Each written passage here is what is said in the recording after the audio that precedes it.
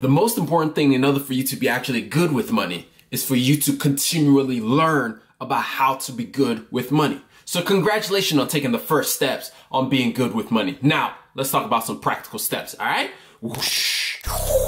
What's going on, people? It's your boy Kalechi back with another video of the first one of 2022. I hope y'all are having a wonderful and a great new year. Wishing y'all all the best in 2022.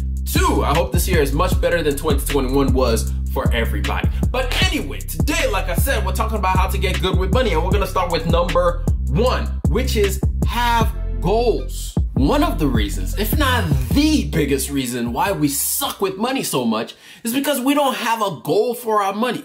We don't have something that can become our North Star for our dollars. We just kind of lollygag and allow our money to do whatever it wants to do. We don't have something that we're chasing after. We don't have a reason why we want to save money or pay off debt. We don't have any of those things. We just say, well, you know, they say it's a good idea for us to save some money, so we need to save some money.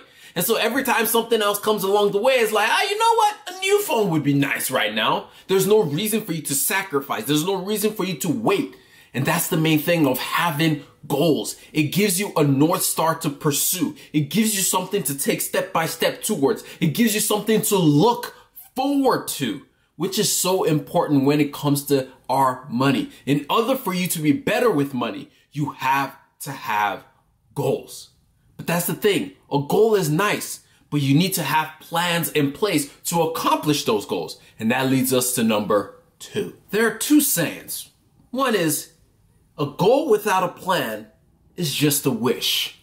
And the second one is, he who does not plan, plans to fail. And so the thing is, when it comes to accomplishing those goals that you sit down and you write down and say, you know what? I want to save money because I want to buy a new car. I want to save money because I need to make a down payment. I want to save money for retirement. I want to save money for X, Y, and Z. Or I want to pay off debt so that I can. When you have those written down, those are cool. But now you got to put a plan in order. And in order to make a plan to reach your goal, you got to do two things. Track your expenses and make a budget. And I know most of y'all are going to be like, yo, I've tried, man. I've done this in the past. It ain't worked. But the question I have for you is, did you actually do it?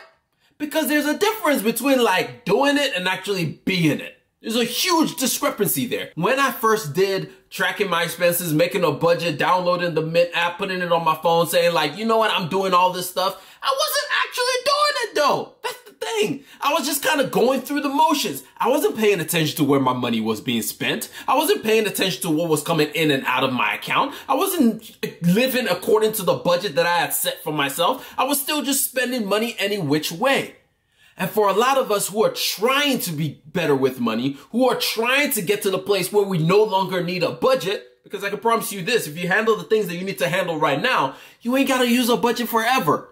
It's just to put those training wheels on. It's just to put the train on the track so that it starts heading in the right direction. It's kind of like driving around a new city. When you first move to a new city, you have to use Google all the time to know where you're going. But eventually, you get used to where you are. And guess what? You don't have to do all the time unless you live in Atlanta and you know how these streets are in Atlanta. You better be using that Google Maps or else you're going to be sitting in traffic all day. Man, this city just sucks. But anyway, point is, if you live in a normal city that doesn't have traffic like Atlanta does, you get to know where you are and you can actually drive around without always having to think about, yo, let me put on this GPS so I know where I'm going.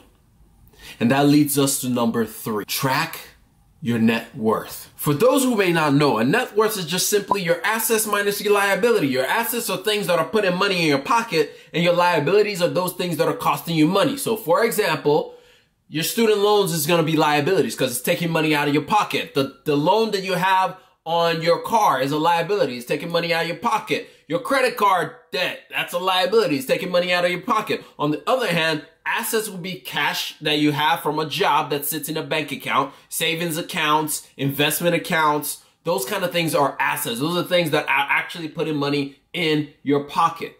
The reason why we do a net worth statement, or the reason why we track our net worth, is because sometimes the first time you see your net worth, it gives you a different perspective. It gets you to start thinking about things just a little bit differently. When I first saw my net worth, when I saw that I was worth negative $20-something thousand, all of a sudden, my mindset switched.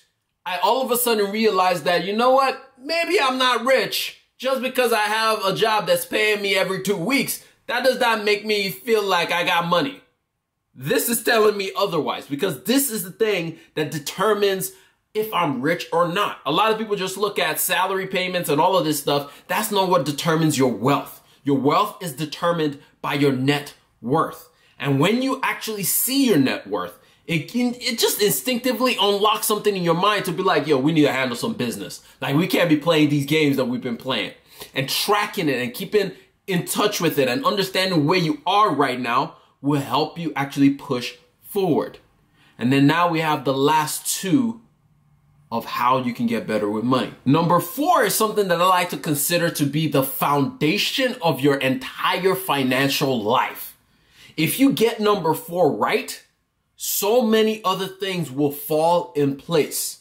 And that is to have an emergency fund and to stay out of high interest debt, to get and stay out of high interest debt. Start off with having at least $1,000 to $3,000. And then after that, have at least 3 to 6 months of your expenses just sitting in an account that you do not touch. It's like building a house. If the foundation of that house is solid, no matter what rocks it, no matter what happens up top, guess what? You can always rebuild up. You can always start over. You can always handle what needs to be handled. But if the foundation is always shaky, everything else that's built on top of it, it doesn't matter. It will fall apart because the foundation is not strong enough. And this is why I talk about having an emergency fund and also paying off high interest debt. Because the problem is with high interest debt is it continues to bite at you. It doesn't allow you to make progress. Every time you feel like I can have a solid foundation, all of a sudden you discover, oh, look at that. Another sinkhole just appeared in the middle of my kitchen.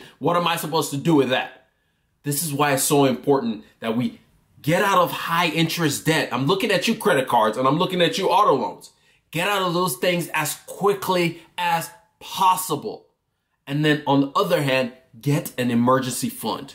Get an emergency fund. Something that if certain situations come up, you can at least deal with them immediately. And you don't have to stress so much about all the little things in life. And number 5, the one that I love to talk about the most, and most people love to talk about, which is investing.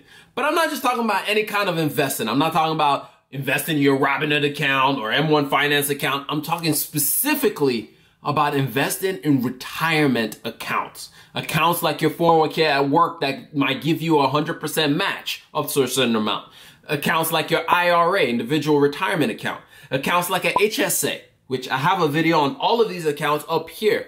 The reasons why I talk about investing in these accounts is because of 2 reasons. Reason number 1, it forces you to have a long-term view when it comes to investing. Because for most of us, actually all of us, we won't have access to the money in this account until we are 59 and a half years old. Which, if you're as young as me, you know, I'm looking good, I'm looking young, I'm looking fly, it's still like 30 plus years down the road. And then the second reason why I talk about these accounts is because they have tax advantages, which is the government is incentivizing you to actually use this account for your retirement, for growing money.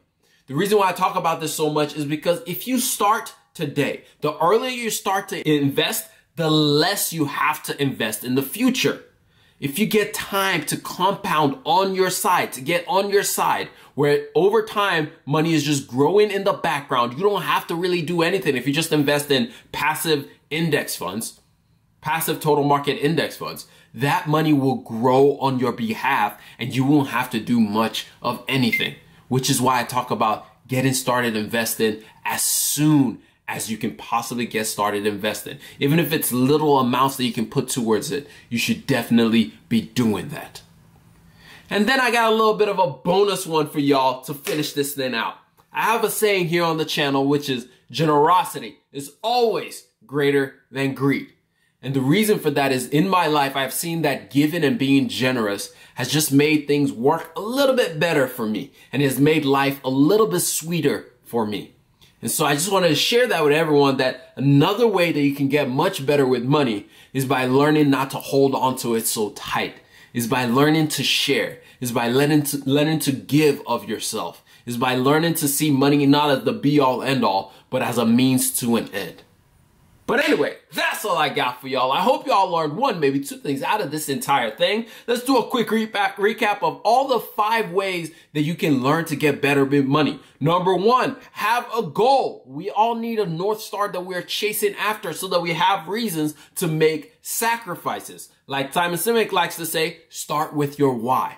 Number 2, track your expenses and make a budget. I know some of us have tried to do this in the past. We've downloaded the apps and it didn't work. And the question we have to ask ourselves is, did we actually want it to work? In other words, were we participants in making it work? In other words, we have to stay on top of it. We actually have to follow the budgets that we create for ourselves. Just remember one thing when it comes to a budget. It's not a no statement. It's just you saying yes to the things that you actually value and no to the things that is just kind of like whatever to you. Number 3, track your net worth. Because when you see that number on a piece of paper that tells you exactly how much you're worth, that starts to change something in you. Remember, your net worth is actually your wealth. Wealth is not the amount of salary that you bring in every single month. Wealth is the actual money that you get to keep, is the money you invest and save. That's what's actual wealth. Number 4, have an emergency fund and pay off all high interest debt and then stay away from them things. This is the foundation of your entire financial lives. If you have an emergency fund, a lot of the stresses that life tends to throw at us end up not being stresses, but end up just being minor inconveniences. And then finally, number 5, invest. Specifically in boring old retirement accounts like the IRA, the 401k, HSA. This way you're actually doing something that's taking care of future you down the road.